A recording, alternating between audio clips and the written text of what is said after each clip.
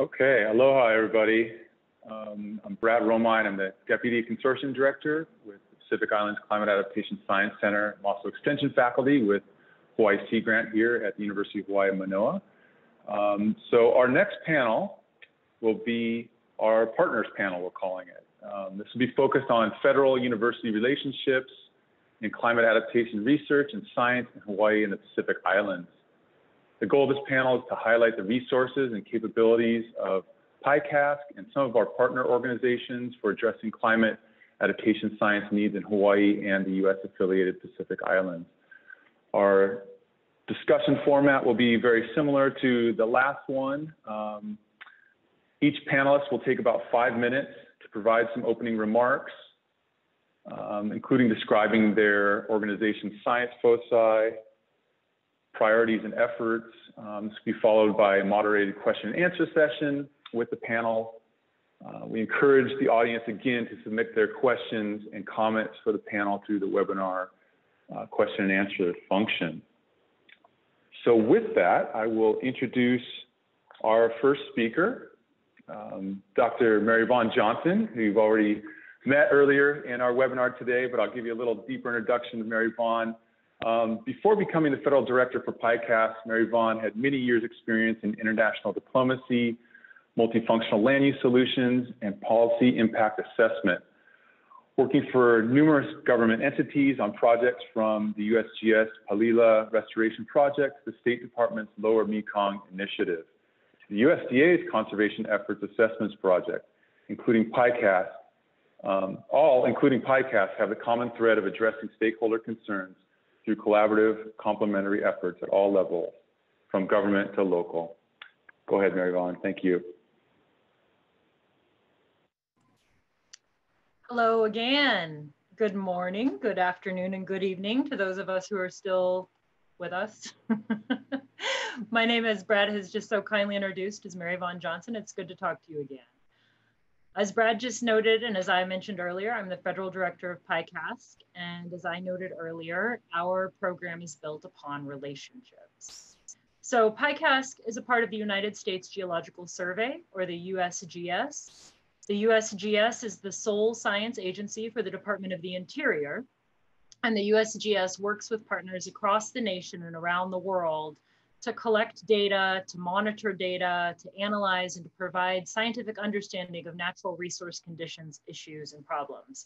Some people think of us as a soil mapping agency, but we clearly, I'm sure you're aware, do a lot more than that. As you probably do know, the USGS has many scientists working throughout the Pacific, working on a broad variety of backgrounds, working with a broad variety of interagency partners, working with many of you who join us today. During the lightning talks, which will occur after this session and throughout tomorrow, you will learn from a number of scientists and managers who work with PI-CASC and who often are also interfacing with scientists from the centers that I have put on this slide. PI-CASC has funded scientists from each of the centers that you see here.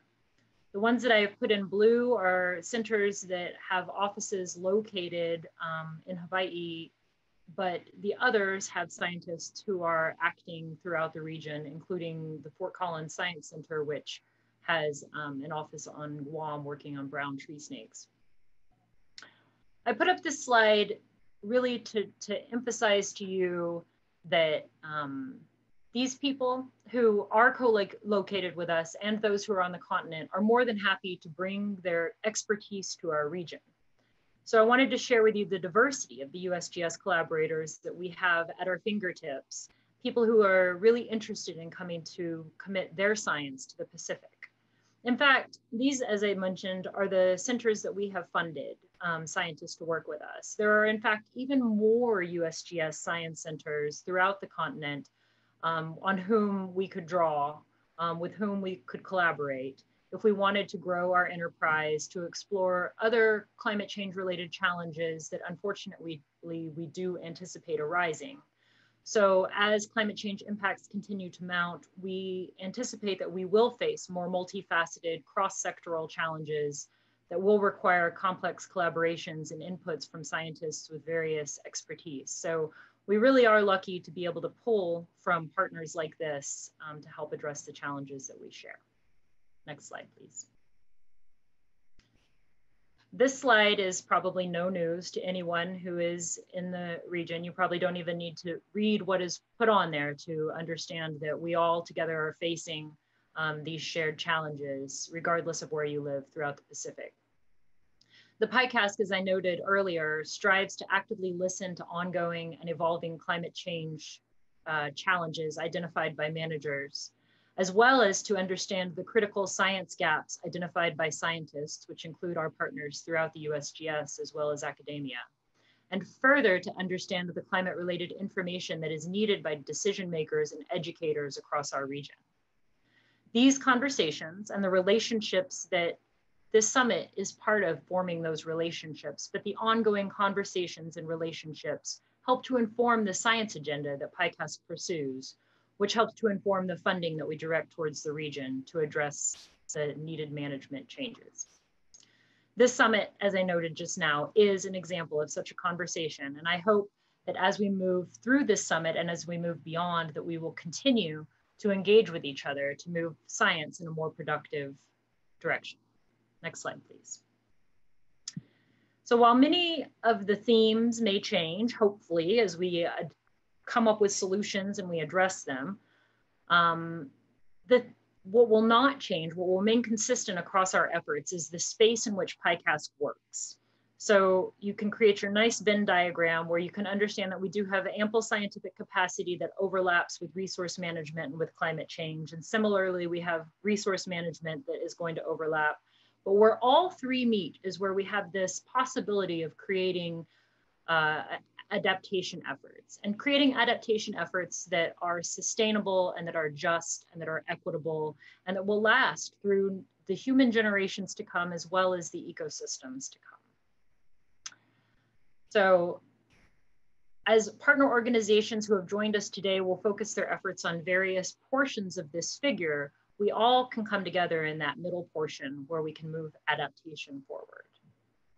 So again, this takes me back to the issue, and you can move to the next slide, but it takes me back to the issue that none of us is going to solve this problem alone. We all are going to have to work together to bring our shared expertise to address our shared challenges. And I'm sure that I'm pretty much out of time now, even though Darren did an excellent job of stalling our break. And I'm sure you've heard me repeat this before because I've repeated it a few times already, but I'm going to say it again for the people who haven't heard it, who joined us late, for the people who need to hear it again. We have to work together. It's our connections that bind us together. Our ecosystems are connected from the terrestrial landscape to the reefs. We are bound together by the oceans that connect us across the Pacific. And the challenges that are affecting us across those oceans. So we need to seek to address these challenges together, to learn from each other, to share the information that we can to be able to move this forward. And to that end, before I let go of the mic, I would like to thank the partners who you're about to hear from. You're about to hear from a number of individuals with whom I work who are really a truly amazing group of people who, like many of you listening in the audience today, are also committed to making a difference in the world and specifically in the Pacific. It is an honor truly to work with each of you towards your efforts to build fair, equitable, sustainable adaptation solutions. Thank you.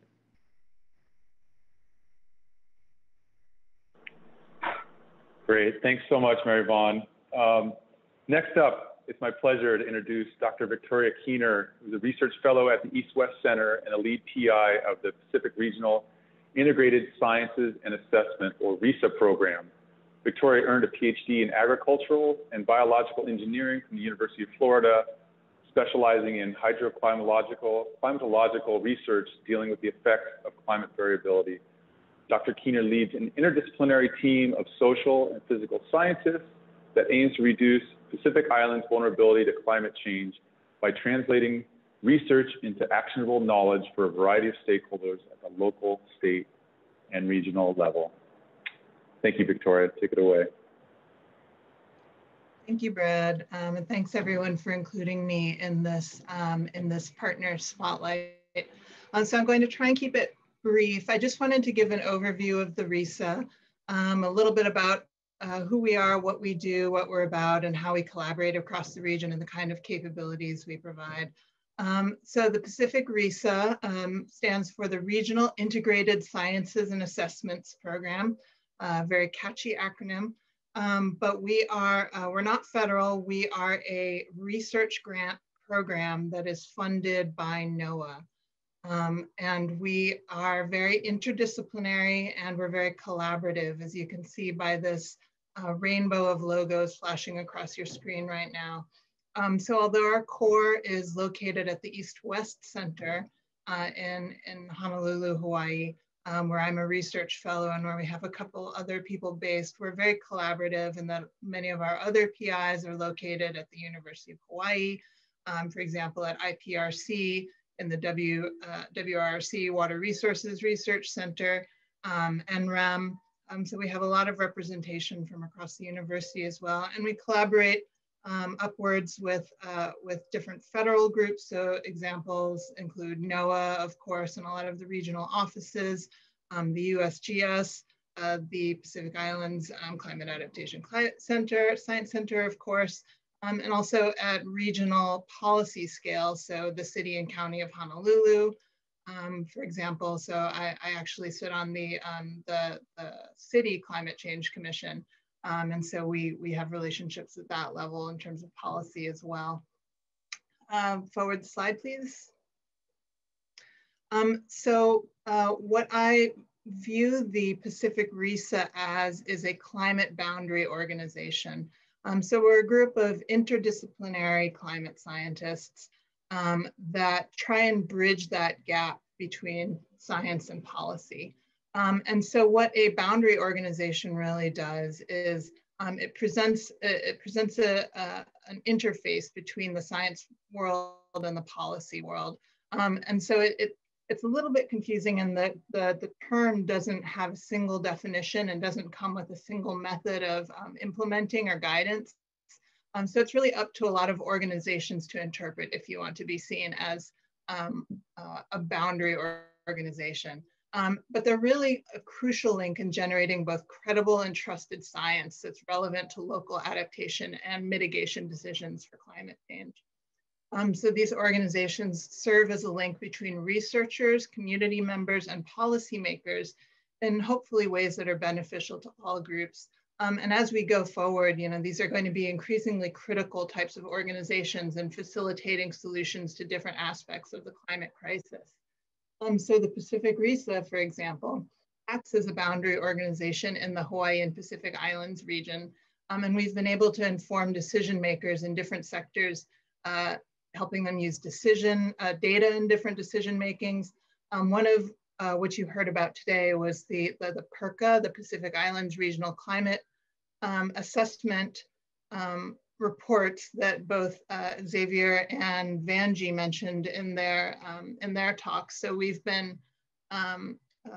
we help coordinate and staff that Pacific Islands Regional Climate Assessment, or PIRCA project, but we really consider it to be a regional activity that's owned by no one group, which gives us resilience under something like an administrative change, for example. Forward, please. So really, we see the boundary organization as being essential in generating and translating research at the global scale into relevant management and policy outcomes at local and regional levels. Forward. So just a bit about the national NOAA RISA program. So again, these are research grants, not federal. They're usually based at universities. There are 11 programs to date that have been offered across the United States. In general, what they share is that they are 5 years long. They're generally very flexible, and they're all focused around use-inspired climate research. Each RISA in a different region has a different focus, but commonalities include that they're all interdisciplinary in terms of how they approach climate science. And they include stakeholders from diverse sectors in the decision-making and the research process at all scales. So some something you'll probably hear a lot during the rest of this conference is about the co-production of research. So RISAs believe in that co-production process in which there's a continual dialogue between the researchers and the end users of that information to make sure it's useful and used. The RISAs all have sustained relationships with stakeholders. So continuing through that 5 years, we really try and build relationships that create us as a trusted source of information for different sectors. And finally, we frame what we do in decision relevant context. So while we do a lot of basic science, it's all framed in how it could be applied or how it is applied in decision contexts. And I'll just finish up with our current team and some project themes that we have going on right now. We're finishing up a 5-year grant. So we're at the tail end of it. You might recognize a lot of these faces and probably will see them again throughout this conference, but some of our current projects include things like dynamical and statistical downscaling of climate models and the impacts those have on things like climate extremes, groundwater, regional security. We also do things like watershed modeling and look at ecosystem services and natural resource economics. We do scenario planning, looking at land use changes and the different impacts on development and planning effects of that. We also do state and territorial law and policy analysis. So we have a PI, Maxine, at the law school. And we look at impacts of climate on human migration and human health throughout the region as well. So as I said, again, we're very interdisciplinary. We work on projects with that interdisciplinary viewpoint. And we've also been very active in having a role in leading the US National Climate Assessment chapters for the Hawaiʻi and Pacific region, and have worked very closely with the PI-CASC on that and on the PERCA products as we've gone forward. And I will stop there. Thanks. Great. Thanks so much, Victoria. Thanks for being with us today. Just a quick reminder to everybody in our audience, please do send any questions for the discussion part of this panel for any of our panelists through the question and answer function in the webinar. So next, it's my pleasure to introduce Dr. Tom Giambelluca, who's a professor with the Department of Geography and Environment and director of the Water Resources Research Center at the University of Hawaii at Manoa. His research focuses on climate variability, both spatial and temporal, including natural fluctuation and trends associated with global climate change, and looking at both past changes and projections of future changes, as well as interactions between the atmosphere and the land surface, including effects of land cover change on exchanges of water, carbon, and energy over terrestrial ecosystems. This includes effects on invasive plants, on ecosystem function, and hydrological processes in tropical montane cloud forests. So with that, please take it away, Tom. Thank you. Thanks very much, Brad. Aloha, everyone. I'm honored to be here with this group, and I'll just take a few minutes to talk about Water Resources Research Center, what we do, and who we are. Next slide, please.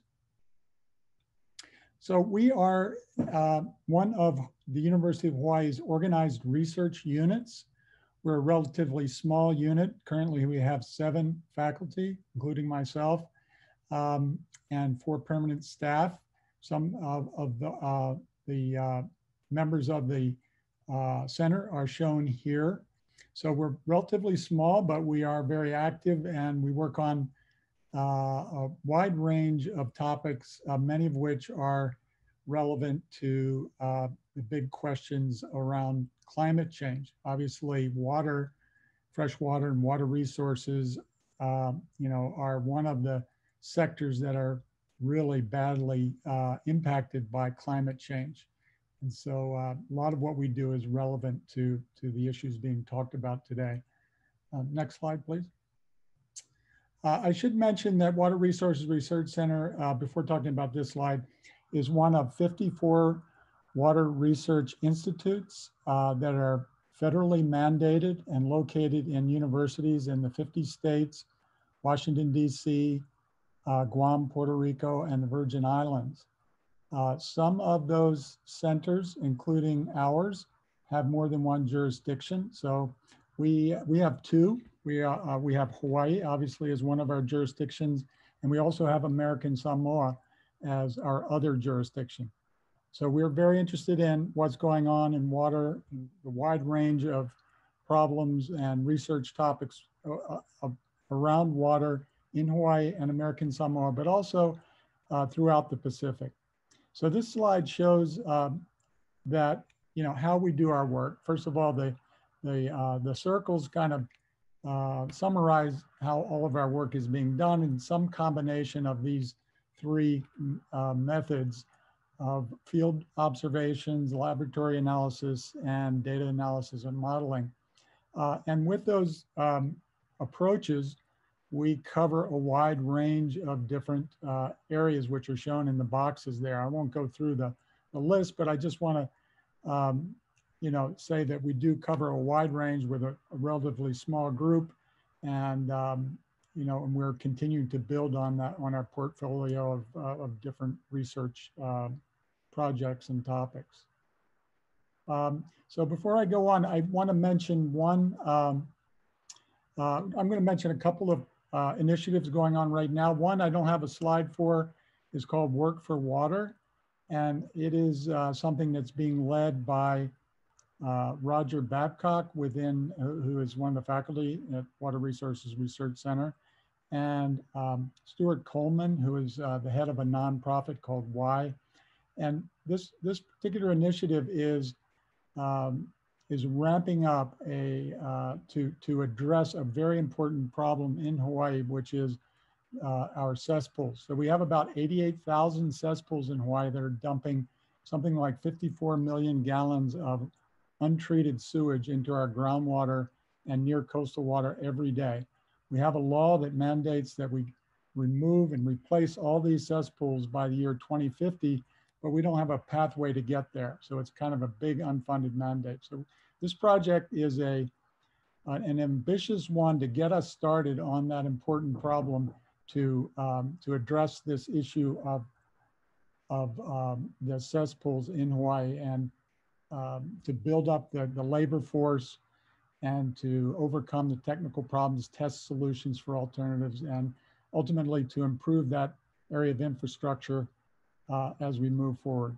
That does have a strong climate change component, because as sea level rises and water flows are impacted by changes in rainfall, this problem is getting worse. So I'm going to move on to the next slide. I'll talk a little bit about one other initiative that is ramping up within my own group at Water Resource Research Center. We cover within that group a bunch of topics relevant here that are shown, and some of the people in my lab are shown here. Next slide. Next. So one of the things we do is monitoring, which is obviously really important for recognizing what's going on, developing a baseline to be able to track climate change and its impacts, and to give information that's relevant to adaptation and to mitigation as well. So we have been doing this kind of work for a long time. We maintain several networks across the state, including HollyNet, which is shown in the map in the lower left, which has been operating since 1988 and still operating today. One of the stations, one of our remote stations, is shown in the photo on the right. Next. And we take data from HollyNet and our other networks and from all other sources available in the state to create products that are of use to many interests in Hawaii. So the map one in the lower right is from the Rainfall Atlas of Hawaii, and that's an online resource that has downloadable maps and an interactive map. If you haven't already, please take a look at it. You can just Google Rainfall Atlas of Hawaii and you can find it easily. We also have similar websites for evapotranspiration, with maps of evapotranspiration, solar radiation, climate, including numerous climate variables. The thing that's in common about all these websites is these are mean maps or average maps. And so our recent work has been moving towards looking at the changes or the individual time periods rather than just the means. Next, please. So we're moving toward near real-time climate mapping. So we've not only mapped all the historical elements, all these elements through periods going back all the way to 1920, looking at monthly rainfall and temperature and so forth. And also doing daily rainfall maps for as many as 25 years in the past. We're moving to a system that automatically updates these maps at monthly and daily intervals. Next. And with that information, this high spatial resolution and relatively high temporal resolution at daily interval, we'll be able to use that information to model important processes and variables that can be used by resource managers and by those engaged in climate change adaptation, such as evapotranspiration, carbon exchange, carbon sequestration, looking at soil moisture, which is important for irrigation, flood hazard and fire hazard, fuel moisture, and so forth. Next. So we are in the process of building up something we call the Hawaii Climate Data and Monitoring Center. And the data side is diagrammed here. I won't go through all the details, but this is our automated method of ingesting data, quality controlling it, sort of screening it, gap filling data that were missing or were removed in the screening process, and then interpolating those data to monthly and daily maps, and then publishing them on automatically on our data portal. Next slide. So when we do that, of course, the products are only as good as the monitoring network that we have. So another arm of our effort is to build out a statewide climate monitoring network that supplements the existing stations.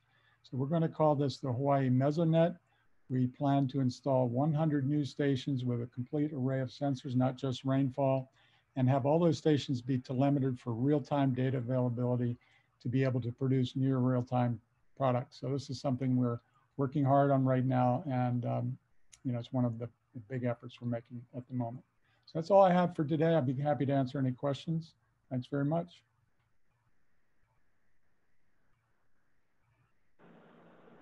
Great, thanks, Tom. We'll come back to the questions after everybody's had a chance to do their opening talk addresses here. Next, it's my pleasure to introduce and thank Katie Steele, Dr. Katie Steele, for joining us. She's the coordinator and deputy director of the USDA Southwest Climate Hub. She's primarily responsible for stakeholder outreach and regional and national partnerships. She's a geographer by trade with expertise in remote sensing, geographical information systems, and climate impact on cropland agriculture and rangeland. She's particularly interested in how climate adaptation priorities vary across the Southwest region and how socioeconomic factors affect farmers and ranchers' adaptive capacity. Thanks again for being with us, Katie. Take it away, please. Thanks, Brad. Yes, as Brad mentioned, I'm the coordinator of the USDA Southwest Climate Hub. And to show you this first slide here, there are 10 Climate Hub regions across the US, and these were founded in 2014 under Secretary Vilsack. So it's a USDA initiative. And the mission of the Climate Hubs is to develop and deliver science-based, region-specific information and technologies to agricultural and natural resource managers. And this is specifically with a view to enabling climate-informed decision-making. And our Southwest region is quite large. We serve Hawaii and the Pacific Islands and the 4 driest mainland states, New Mexico, Nevada, Arizona, and Utah. So at the Southwest Hub, we've actually got a very small core team of 3 people, but we have a very broad portfolio of work that's related to agriculture, forests, and communities. And this is made possible because we collaborate with many, many folks. And that includes extension, federal and state agencies, nonprofits, and other boundary organizations. I wanted to focus today on adaptation and some recent work that we've started because we've just recently become involved in the more applied side of adaptation. And this has been made possible with the partnership with the Northern Forest Climate Hub, and which coexists in the same location with the Northern Institute of Applied Climate Science, or NIACS. And so specifically, I'm going to talk to you today about the adaptation workbook process that they've developed, but we are now using in our region. And the reason I wanted to focus on that is because I think it's perhaps the most relevant project for this meeting. But do bear in mind, we've got a really big portfolio of projects, and we're always looking for partners to collaborate with. So next slide, please. So we know that natural resource managers face the challenge of incorporating climate change adaptation strategies into their on-the-ground management decisions and actions. And the big question that managers are trying to answer is what actions can be taken to enhance the ability of a system to cope with change and still meet management goals and objectives. Next slide. So we can do this by considering adaptation options that help us identify and implement actions that are robust across a range of potential future conditions. And so these adaptation options start from resistance, where we're thinking about reducing impacts and maintaining current conditions, to resilience, where we are accommodating some degree of change and bouncing back from disturbances, to transition, where we're intentionally facilitating change and enabling ecosystems or agroecosystems or hydrological systems, whatever kind of system, to respond to new and changing conditions. Next slide, please. So all of these adaptation options are incorporated into a process called the Adaptation Workbook. And this is illustrated on this slide here. The Adaptation Workbook is an adaptive management framework where the user can walk through a series of 5 steps to integrate climate change considerations into management planning and on-the-ground actions. So at step 1, we start by identifying the location and management goals and objectives, asking what do we value about the resources we're managing for. Then at step 2, we move into assessing the specific climate impacts to and vulnerabilities of the resource and our specific location or project area. So this is where the work that Professor Giambelluca and Victoria Kino and the PI-CASC folks comes in very useful. So when we pull in these vulnerability assessments, scientific literature, and also, of course, not forgetting traditional knowledge, then we build up a bigger picture of what we can expect to happen to our resources in the future. At step 3, we reevaluate our management goals based on those expected climate change impacts. And here we ask, do our management goals and objectives still make sense given the climate change impacts that we're going to see in the future? Then we move to step 4 if step 3 is a positive. And at step 4, we identify and implement our adaptation actions or tactics. And here we do this by bringing in tools called adaptation menus. And these are very particular to the kind of resource you're managing. So the adaptation menus allow us to choose strategies that make the most sense for the resource we're managing and for our goals and objectives. And I think it's worth mentioning here too that the menus are tuned to the system that we're working with. So although the adaptation workbook was originally developed for managers in northern hardwood forests, we've been developing adaptation menus for any resource where adaptation actions can be considered appropriate. And at step 5, we wrap up the process. Well, that's kind of the wrong word, but we continue the process by monitoring the actions that we've selected and the strategies that we've chosen to see if they're going to be effective into the future. And if they're not, then we go back through the process again. So it's a constant consideration of what's going to be effective and monitoring to make sure of its effectiveness. Next slide, please. So I just wanted to highlight this course that's coming up in January. The Southwest Hub, NIACS, and partners in Hawaii will be walking through the 5-step process as part of a course that's going to be offered in January through March 2021. And this is for managers working in Hawaii. It's an 8-week online course with weekly lectures, online discussions, coaching sessions where we're going to look at climate change impacts, challenges, and opportunities, and discuss developing specific actions that will help adapt ecosystems or other systems to changing conditions. And this is where we are working with a whole bunch of partners. You can see the partners along the bottom.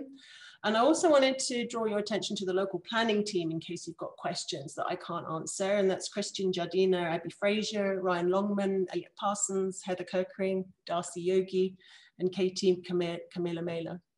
And my name's Katie Steele, Katie at NMSU. If you have more questions about the course that we don't answer today, please hit me up.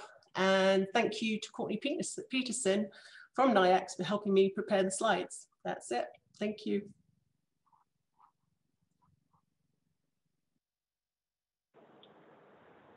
Okay, thank you so much, Katie, for joining us during your evening in the Western continent. Very much appreciated. A bit dark here. Okay, next we're going to move to Dr. Kawika Winter. Kawika is a reserve manager at the Heʻeia National Estuarine Research Reserve and is a faculty member at the Hawaii Institute of Marine Biology. He's a multidisciplinary ecologist who has focused his research and professional career on large-scale biocultural restoration of social ecological systems in Hawaii. His particular areas of interest include revival of traditional resource management, and he operates in the spheres of academia, conservation, and policy.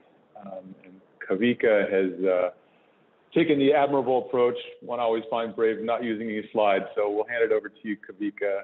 Go ahead. Thank you for being with us. Thanks. So I thought I'd open up with some interpretive dance instead. No, I'm just joking. So yeah, I don't have any pretty slides for you guys. I apologize for that. But I am happy to join you guys and share a little bit about the Heʻeia National Estuarine Research Reserve. For those of you who don't know, the NERR system is a nationwide system that's operated through the Office of Coastal Management at NOAA, and is always done in partnership with a different state agency. In Hawaii, the state agency is actually University of Hawaii at Manoa. And so UH administers the program through the Hawaii Institute of Marine Biology, where I'm a faculty member. We've been in existence since 2017. Actually, we were designated and signed into existence on President Obama's last day in office. I joke that it was the last paper that he signed as he walked out the door. But anyway, yeah, we've been on the ground trying to figure out how we're going to be a reserve. We had a very unique process in the designation process. Most of the other reserves around the nation, the other 28, they were basically designated through an agency-driven process. And in Hawaii, it was a different scenario. It was a community-driven process that led to the designation. It was all the way back in 1992. It actually even started before that, as the community of Heʻeia on the windward side of Oahu and Koʻolaupoko started to self-organize and try and figure out how they're going to restore Kaneohe Bay after the decades of sewage that was being dumped in there, and the collapse of the coral reefs and the health of the coral reefs. And they worked on a comprehensive management plan for Kaneohe Bay that finally got published in 1992. And one of the recommendations of that plan all the way back in 1992 was to establish a National Estuarine Research Reserve to bring in some federal funding and help the community to restore Kaneohe Bay and to do the research needed to inform the restoration process. So jumping forward two and a half decades, the community got together again and saw an opportunity to push it through under the Obama administration and got it done. And the staff was hired in the summer of 2018. So we're a relatively new staff, all things considered. And we spent the last 2 years really trying to hone in on articulating what we're doing, how we're doing it. And we're really focused in on trying to understand the ecological ramifications of restoring things using indigenous resource management. So you generally have two ways of doing conservation. You have conventional way that is informed by conservation biology and other sciences, and you have certain outcomes that are associated with that, and then you have indigenous resource management strategies and certain outcomes that come with that. So we're looking at two different approaches to conservation biology, restoration ecology, and seeing what happens when you do the indigenous approach. So in the process of doing all that, we really have an amazing opportunity to build out the notion of, or build out an understanding of indigenous science. And 20 years ago, when I was a young graduate student, the notion of Hawaiian science or indigenous science was laughable in many circles. I think we've come a long way since then. And so we're now at a point where we're really co-producing new knowledge between using indigenous science and conventional science. And the Heʻeia NERRs is a great place to look at that question. It's also another place where we're looking at ecosystem-based management, which is managing on a system level and including people in the system, not excluding people with arbitrary boundaries, and seeing if we can restore some kind of notion of a pristine nature, which is really a foreign concept in Hawaii. And so with our research program, we're collaborating with researchers all over UH. There's actually more than a dozen labs at UH who are actively conducting research in Heʻeia. And so we've recently brought all the research together with the community leaders, the kupuna, the Hawaiian elders, a bunch of researchers out at Hawaii Institute of Marine Biology. And we recently published a concept paper. It was actually published last Friday, that articulates how we're going to conduct research. And the title of the paper is Collaborative Research to Inform Adaptive Co-Management.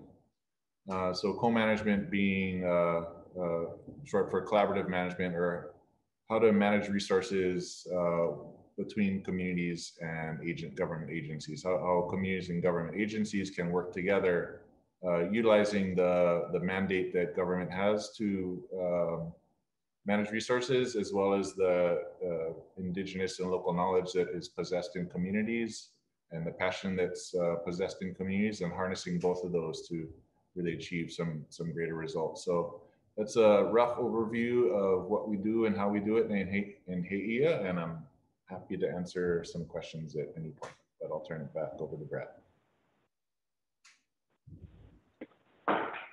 Excellent. Thanks so much, Kawika, for being with us. We'll get to the questions in a little bit, but I have one more person to introduce. My director and boss, Dr. Darren Lerner, serves as the director of the University of Hawaii Sea Grant College Program and serves as the University Consortium director for PI-CASC. Dr. Lerner's academic background focuses on the environmental physiology of fishes and the effects of environmental contaminants on animal physiology and behavior. He has more than 50 publications in peer-reviewed journals covering these topics, as well as focus on water resources and STEM education. Go ahead, Darren. Thank you. Thank you, Brad. And as Brad just introduced me, I've been asked in this partners panel to speak about Sea Grant, but of course, in the last 3 to 4 years, I firmly wear 2 hats, and that is one with Sea Grant and one with PI-CASC. So you're going to hear a little bit of both from me in this presentation. So Sea Grant first, of course. If you're not familiar, we are one of 34 Sea Grant college programs around the United States. It's all coastal states, the Great Lakes, Puerto Rico, Guam.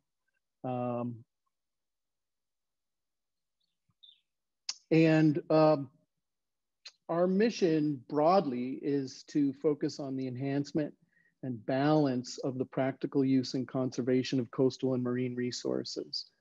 The goal is to create sustainable and resilient economies and environments. A little bit about where we work. Of course, we work in Hawaii, but we also have, somebody used the term earlier about an unfunded mandate. We are proud and we embrace the unfunded mandate to work across the Pacific, and highlighted here in this slide are some of the areas in which we do so. And you'll see in a moment where we have some faculty located. Every 4 years, we develop a strategic plan, and in that strategic plan, we align focus areas with that of our sister programs across the US and with our national office. Currently, and in fact, for the last couple of cycles, we focus here on protecting, enhancing, and restoring habitats, preparing and adapting to changing conditions, supporting a safe, sustainable seafood supply, and supporting and training a diverse workforce. Cutting across all of those are several cross-cutting themes aptly named, and they include climate change impacts and adaptation, and hopefully that's fairly obvious as one of the big connectors to our role with PI-CASC.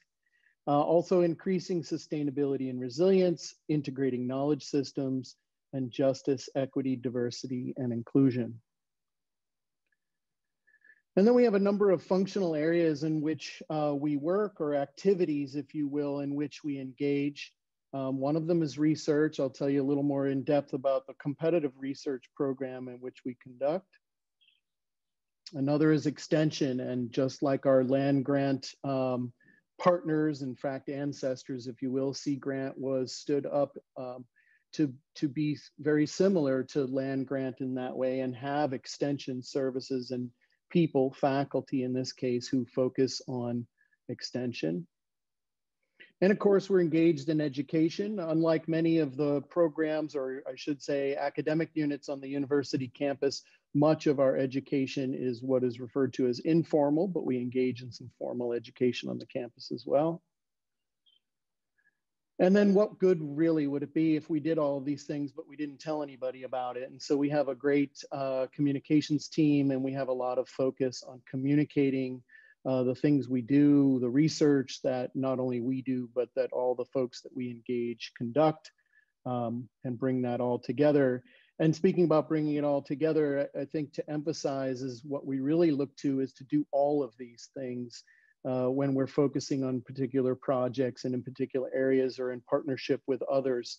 And it's really when we do bring all of them together where we have that sweet spot right there in the middle. A little, just a touch more on research. You know, it's focused on informed decision-making, so it's actionable science that we focus on. And as I mentioned, responsible use and conservation of coastal resources. We do issue every other year a request for proposals. In fact, the next one is coming out here in early December. I believe we're targeting December 7th. Don't hold me to that. We might need a day or two of wiggle room. They're 2-year projects. We ask researchers to propose things that, of course, focus in our focus areas and our cross-cutting themes. In the past and to date, the typical award has been around $35,000 a year. However, we're coming out with some new opportunities. We're going to have an individual opportunity focused on aquaculture, and then we're looking to really emphasize interdisciplinary proposals, and we'll kind of raise the ceiling, if you will, for those kinds of opportunities where we look, for instance, or for example, to bring physical and natural and social sciences together on a project. All of our research is very much focused on on graduate students and their success. And we have a Sea Grant graduate fellowship program that brings graduate students on with each of the funded projects. And then we include outreach and transfer results to stakeholders in each one of these projects. A little bit on extension. You're all probably relatively familiar, but to cover the base, our extension faculty live, work, and play in the communities that they serve. And they're there not only to bring the results of research from the university and our partners outside of the university, but also to bring to us what those community needs are, to really understand those community needs and work with communities and stakeholders and people across the region to understand what those needs are so that we can better focus on them. Our extension faculty, as I mentioned, work all over our region, Hawaii and the US API. Quite a number, the bulk are located here on Oahu. We have 2 individuals now on Maui. 2 based on Hawaii Island, 4 based out of Kauai, and our 3 folks that are in the Pacific. 2 of those 3 have been prevented from going home to the Pacific since March because of COVID, but we'll get them back there soon. And even though these are based in certain areas, it doesn't mean that any, and if not all of them, work across the state and the region as needed. Just a couple of examples, because we have a wide array of different education activities, but I think 2 to point out, and hopefully you're familiar. One is our Voice of the Sea, which is our TV series, documentary series focused on marine science. And we're airing all over the Pacific in Hawaii, American Samoa, Guam, and Palau, the FSM and the RMI. And many, at least here in Hawaii, of course, are familiar with our Hanauma Bay Education Program. More than 30 years it's been established with a strong partnership with the city and county of Honolulu, and includes volunteer programs and community services and other activities. And as I mentioned, communications, and again, this is just the tip of the iceberg, but I wanted to just have nice pictures up here to show you some of the publications that we've been working on. And they range from regular kind of investigative news magazine, Kapili Kai, to various books focused in various areas like Hawaiian reef plants and fishes, to children's books like The 3 Io Brothers and The Big Bad Hurricane. Keep your eyes open. We're working on the 2nd in that series. So I'm going to shift here before Brad tries to pull out the hook on me, because, you know, as Mari-Vaughn mentioned earlier, this meeting is not about PI-CASC per se. This meeting really is to emphasize and recognize that it really does take all of us working together to bring integrated approaches to the solutions for this climate crisis. And I know we've all been enveloped in the day-to-day of COVID, and I don't mean to diminish the importance of that, or the now 250,000 or approaching 50,000 people in the United States that have died. But we're going to have vaccines, and we're going to be taking care of COVID. And again, not to diminish those lives, but the climate crisis is worse. I'm willing to argue with anybody about that. And I bet many people here would agree. And that's really what this is, a first in a series that we look to put together to bring people together and develop partnership. That said, we haven't told you too much about what our PI-CASC is in terms of how our consortium side anyways is put together.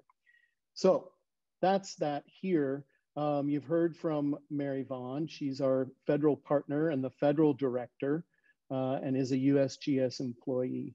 We have a university consortium. I serve as that university director as mentioned. I don't think it's been mentioned that Brad serves as our university deputy director.